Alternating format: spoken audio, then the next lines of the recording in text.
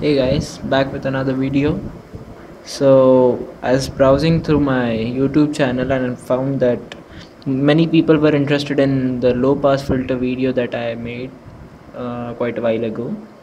So, uh, this time I'm back with an active filter. The last one was a passive RC filter, which did good, but well, it is not an actual filter that you can use with something uh, say for example to filter out the low frequencies for a subwoofer. So for that purpose I made an active filter that's actually, what to say, awesome, considering that it's built on the breadboard and still there's very less noise. So for a check, I'll play a song and that will be without the filter, and after that I'll play the same song with the filter so that you can see the difference.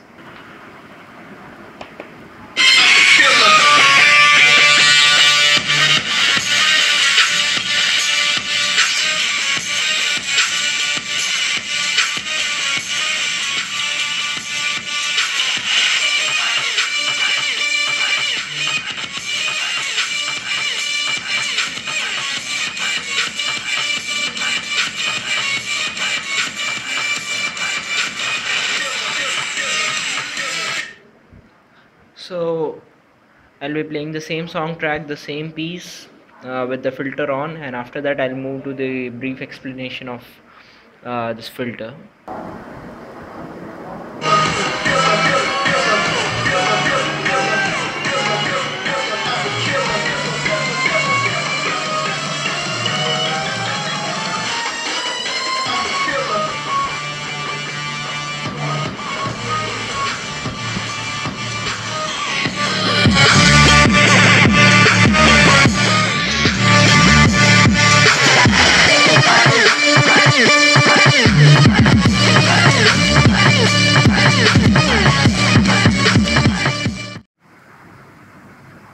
So this is the circuit that I used to realize the low pass filter. So some of the blocks you can recognize, for example this and this. So these two blocks, I'll name them F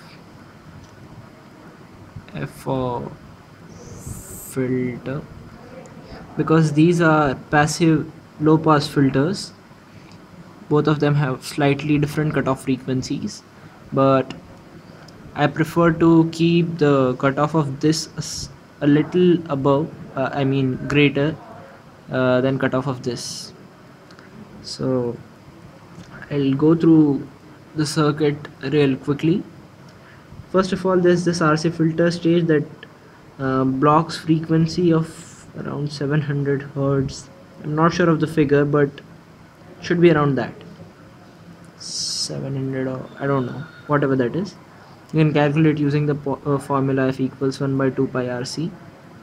So okay, that filters out quite some high frequencies, and then there's this decoupling capacitor just in case there's some DC that is coming through the signal source, and after that I superimpose it on the DC level, because my operational amplifier is operating on single power supply, as in it does not have a negative rail, it's just plus 5 volt and ground.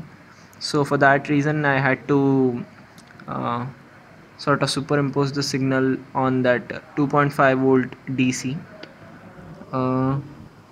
The 10 kilo ohm variable resistance is used to set the gain, and well, I don't prefer using the 10k resistor as such, because when you increase the gain in that manner, it also increases the noise that is associated with the amplifier.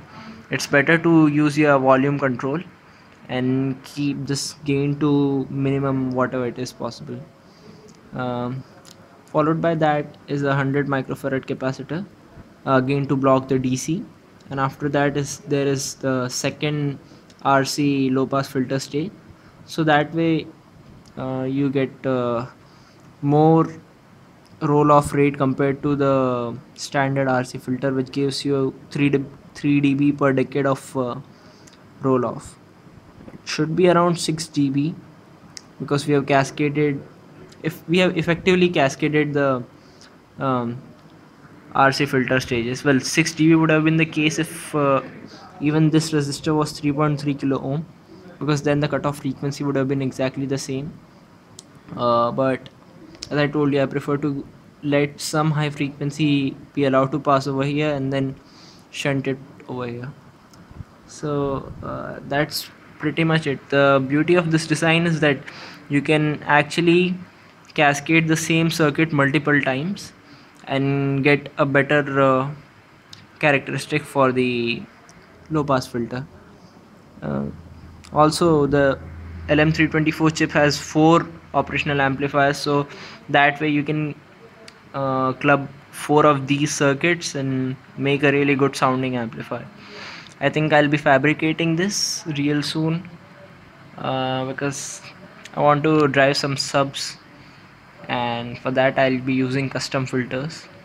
So mostly you'll see another video of the not the breadboarded version, of course, mostly a PCB, as in a copper clad permanent version of this filter. I'll let you know. So hit the subscribe button if you want to be notified of that video, and give a thumbs up if you like the video. If you have some thoughts and some suggestions as to improving the design, just let me know in the comments. Thanks for watching.